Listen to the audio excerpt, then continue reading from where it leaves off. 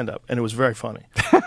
You did stand-up. You only did it once, and you did it like it was at UCLA, right? Yeah. And I watched it. I watched the whole thing. I did it thing. 3 times. I did it 3 times. Yeah. Okay. I thought at that time, I think that was the first time you did it, right? Yeah. You were in the blue suit. Was it a blue Red suit? suit. Red suit. That's right.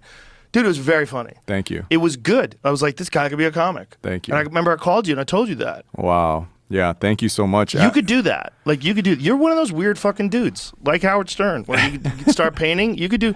But I think most of us are like that. I just go all in. I know, but that you do. But that same reason, like, I know I'm kind of joking with you. Like, why do you think that you could win fucking Survivor? Because there's other people like you out there. But I know I love the fact that you don't think there is.